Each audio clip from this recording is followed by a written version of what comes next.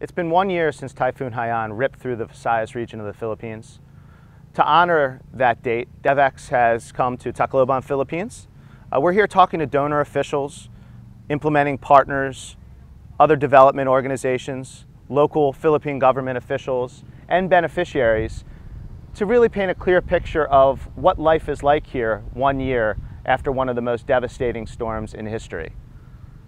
The situation holds broader implications for the international development community, and we're learning lessons about emergency response and the way the international assistance effort was organized and applied here, and what we need to do to move from a recovery phase to a long-term rehabilitation phase. I think that for Yolanda was categorized in the L3 category, which is in the highest category you can have a disaster, L3. I think one of the things we can learn from the Philippines is that we can actually respond and we can actually reach our humanitarian objectives much faster than perhaps we can in any other country. When I first arrived a year ago, it was a chaos.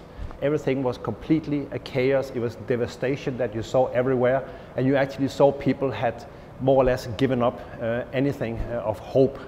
But quickly that picture changed. It didn't take more than a couple of weeks in my recollection before you actually started to see the actual changes on the ground, and where you also saw people starting to get back on their own feet. They started to get back their small informal businesses. They started to build up their houses from what they could find on the street, from those who had not yet benefited from shelter assistance.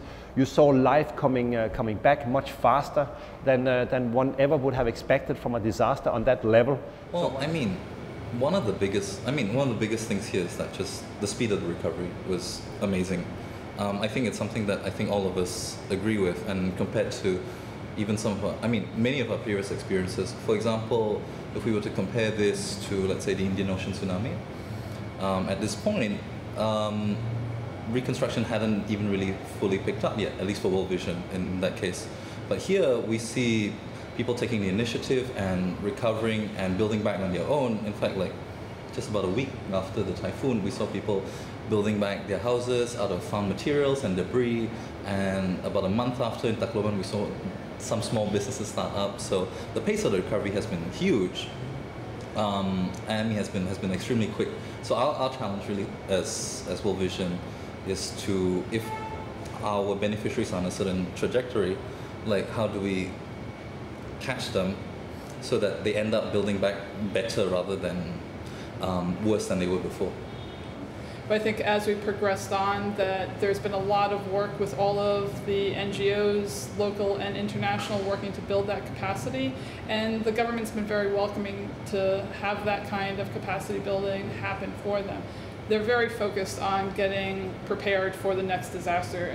Everyone realizes it, but I think as these have been happening year after year, the past few years in a row, that it's time, and they know that it's time that they have to have the capacity to respond immediately themselves. Well, first of all, I guess you refer to people coming from overseas, expatriates coming to work here mainly.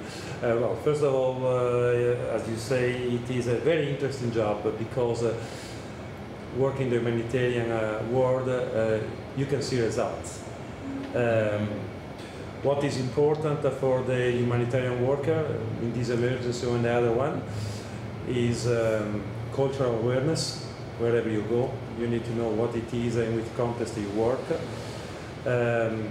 Flexibility, so be able to adapt to the different situation, and be ready to work hard, because all of us, especially in the initial phase of the emergency, we work very, very hard.